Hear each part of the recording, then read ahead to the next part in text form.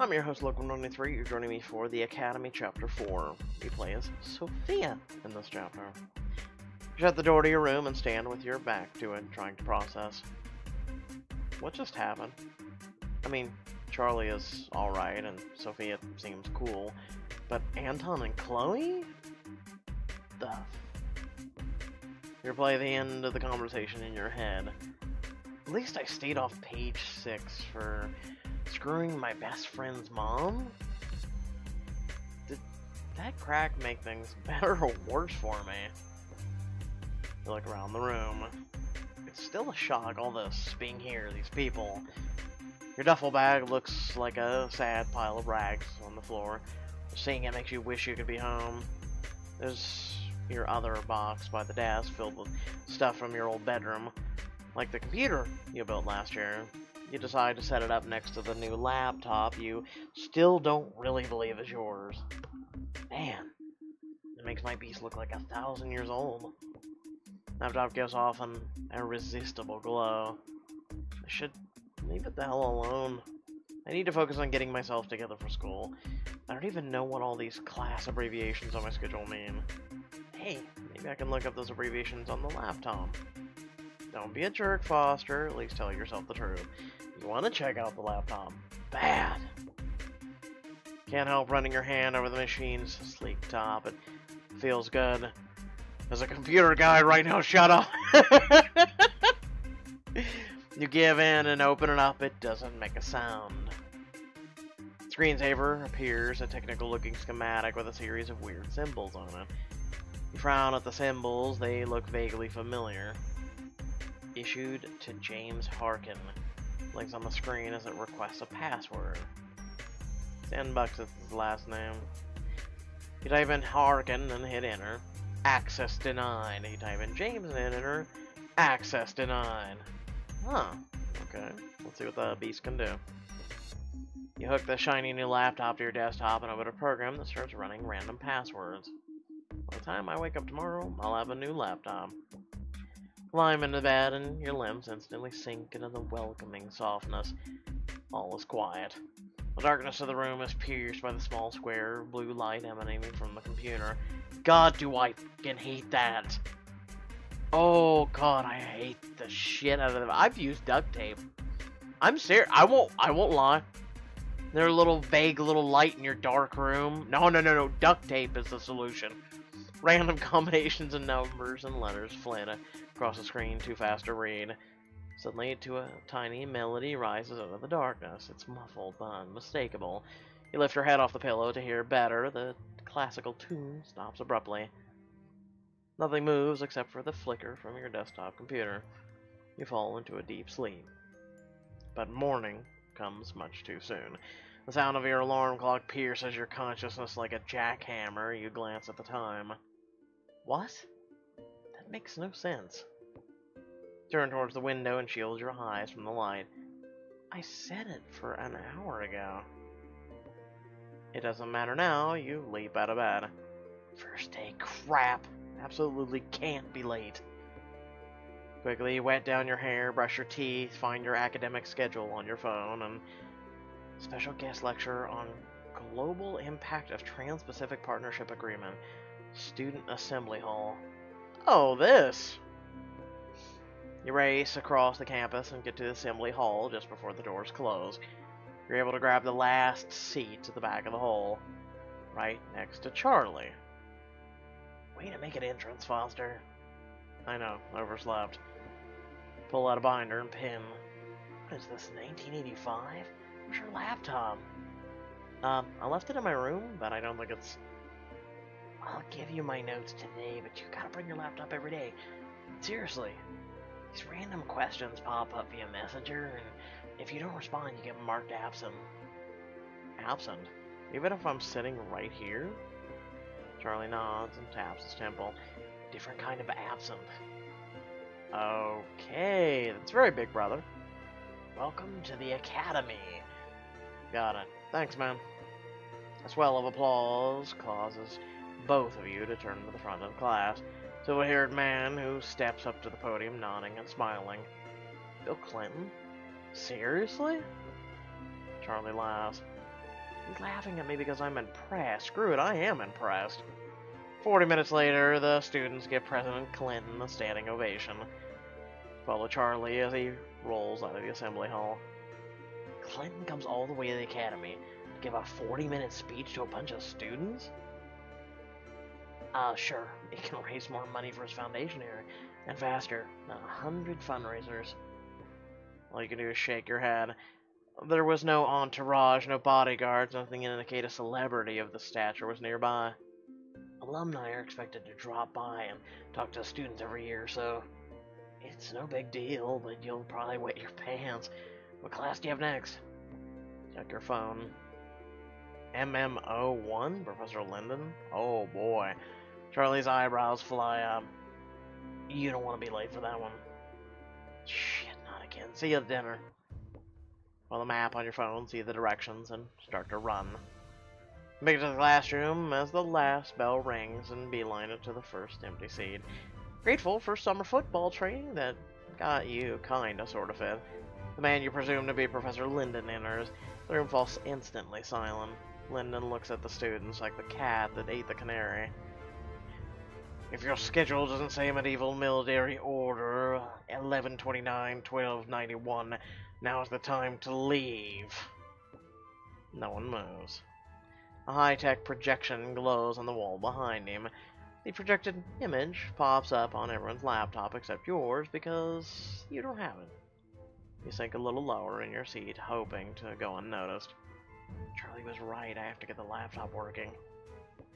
You do your best to keep up with the lecture using pen and paper. Oh, Templar Knights in this one too? Ooh. The Templar Knights originally depended on donations to survive, but by 1133 they found themselves beneficiaries of the Christendom's wealth and goodwill. It came all with the occupying, a corruption and loss of focus one might expect. Imagine a warring mobile state with an state answerable only to the Pope, with its own standing army. Professor Linden smiles broadly at the idea. Endless possibilities. This guy's way too into this. Professor Linden glances at you and you can't help but flinch a little. What? Why is he looking at me like that? Focus on your notes. It's not like I'm talking out loud. Although, who knows? Maybe they perfected mind reading around in here. In which case, Professor, that is a one sick suit. Must have got it in a bundle. The small smile, Linden turns back to the lesson.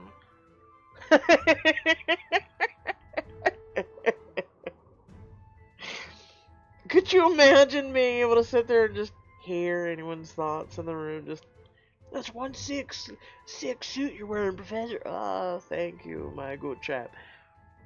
Often far from a home and unwilling to trust conventional means of communication, the Knights relied on complex set of code, symbols, glyphs only they understood. While behind Professor Linden lights up with strange symbols, you instantly recognize the symbols from the laptop screensaver. I'm sure you all remember the winner of last year's academic prize, James Harkin. Whole class shifts uncomfortably at the mention of James's name. You can't believe it. James Harkin? The guy whose laptop is in my room? You must remember. You read his paper on mathematical analysis on cryptograph algorithms found on the Academy campus, didn't you? A dizzying numbers of images flashes on the wall, lighting up Professor Linden's face with an eerie flicker.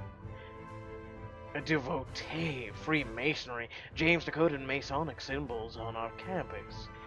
He used two of the most basic tools available to us all, a curious intellect and an unyielding work ethic. The array of images finally stops on the Academy crest. A dozen questions pop into your head. This is my chance to pretend I know nothing and keep my mouth shut. Richard told me to keep my head down. Is this one of those times? Maybe I shouldn't draw attention to myself. What would I ask anyway? Maybe I could just ask a question in my head. See what happens. So, who was James Harkin? Professor Linden nods slightly and begins to answer. You can barely hide your surprise. James Harkin was a junior last year. Well, at the Academy, he proved himself to be a student of immeasurable potential who was A loud bell tolls, startling everyone. Professor Linden deflates slightly. The students quickly close their laptops and nod at the professor. Half the class is out the door before the bell stops. Still trying to play it cool, you're slower at putting your papers away. Professor Linden isn't glaring at you, but yeah, he is. You with the pencil! Was your laptop? It, hasn't come yet? Not possible. There's one in my dorm room, but it's password protected. Professor's frown deepens, the silence stretches. That's ridiculous. I am sure the tech services has provided you with all the necessary equipment. Yeah, I guess. I mean, not yet, but that is not an underfunded suburban high school, Mr. Peter. Foster? Nor is this some little Amish schoolhouse we don't write by hand. Yes, sir. Without a laptop, you will not gain access to my course website. You will not receive assignments. You will not be able to follow my lectures and submit your work, and you will fail. Do you understand? Yes, sir. Suddenly, Professor Linden's hand juts out, nearly jabbing you in the chest. Welcome to the academy. You shake hands. Linden's hand is cold and yet firm. You cannot get out of the classroom fast enough. You can feel the heat of dozens of pairs of eyes following you down the hallway to your next class. That's it. I can't take any more of this. I know, I'll just call Zach, actually. He'll talk me down. No, I can't keep depending on other people. I have to deal. If I miss class, they'll probably send out a search party. Suddenly your phone buzzes, you duck inside a small alcove. Maybe there's a signal in this damn place.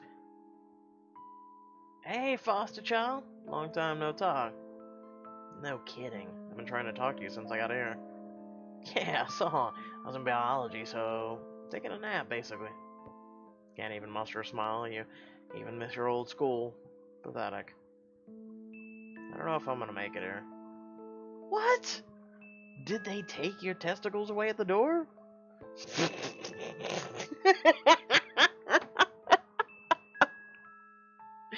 Okay, I'm not gonna lie, that was actually pretty good.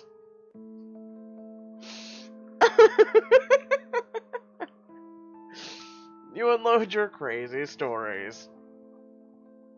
Zach can't stop laughing, and soon you're laughing too. You laughing too? Bill Clinton. Did he mention any particular brand of cigars?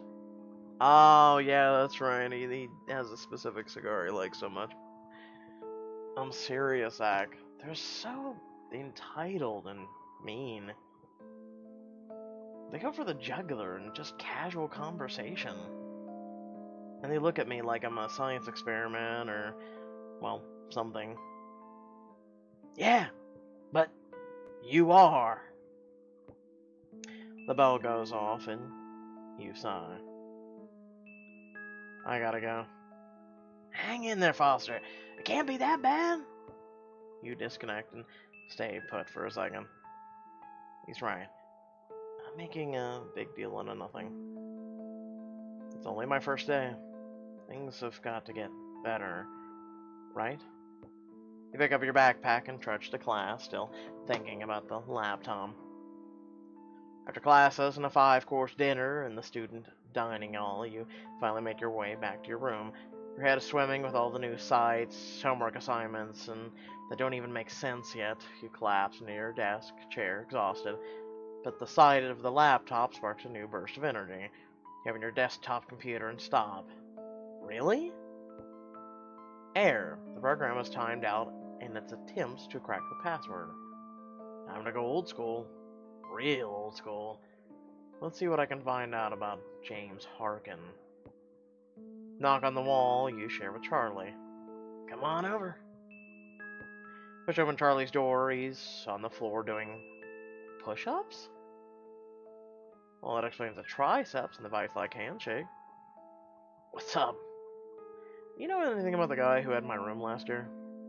Charley stops and hoists himself up in the chair with surprising speed. He fixes you with a blank stare. Like what? I need his password for the laptop. You have your own laptop. I only have the one they issued to James Harkin. I think they just dumped his old hard drive onto this one. You guess? You've used it? I can't use it, Charlie. Not without his password. That's why I'm asking. Charlie seems to relax a fraction. I wouldn't care if Professor Linden went off on me today. Like it was my fault. Call tech services. I left 2 messages, but no one picks up. Listen, they should be easy. You knew the guy. Passwords are normally something easy, like, do not touch the laptop until tech services gets here. You're surprised, Charlie's sure getting worked up over nothing. Charlie yanks out his phone like it's burning a hole in his pocket. Sit tight, I'll call. I'll be up here in 5 minutes. Don't stress, I'll just wait until tomorrow. Leave Charlie's room and shut the door. The door cracks back open slightly. Move to close it and spy on Charlie again. I should shut the door quietly. He said he called tech services. Maybe he'll have better luck. I'll just remember not to bother him with anything anymore. I wonder what made him so angry. It's just a silly mistake, right?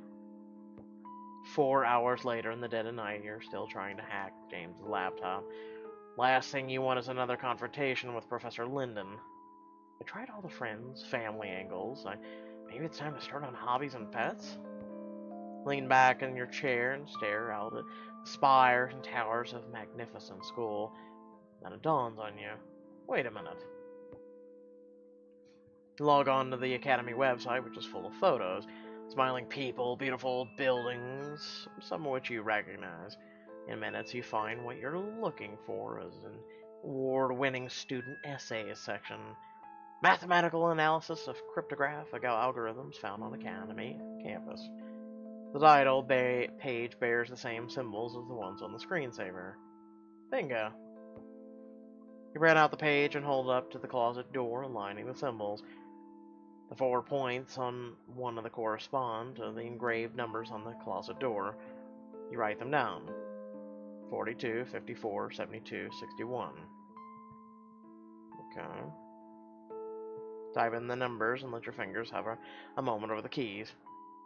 Please don't say access denied. You then press enter. Or return. It's normally called enter anymore, but sure, return. Symbols glow and slowly fade. You leap from your chair. Yes! A quick victory dance, a sigh, and a glance at the clock. It's 3 a.m. Okay, laptop secured. Now for a couple hours sleep. Feeling pretty good, you start to brush your teeth. Tomorrow's definitely gonna be a better day. If only because you're interrupted by the sound of a voice in the room with you. My name is James. James Harkin, actually. You freeze, your toothbrush poised, you didn't hear a door open. The hell? Your eye catches the laptop screen. A face you've never seen before is talking to you. Leaning close, can he see you? If you're watching this, I'm probably dead. Your toothbrush falls to the floor, you realize you're watching a recording. So, okay, I'm dead. Are you listening? Whoever you are? James Harkin appears pale and shaky. Obviously on drugs. Or really, really scared. And it wasn't an accident, if that's what they're telling you. I was killed to cover up the truth about the Academy. Holy shit. Oh, God. Brought to you by an advertisement. With that being said, I hope y'all did enjoy the video. Remember to like, share, and subscribe. And now, description below, links to social media or Discord, and a few links to support me and my content. And without further ado, I will catch you all in the next video. Peace!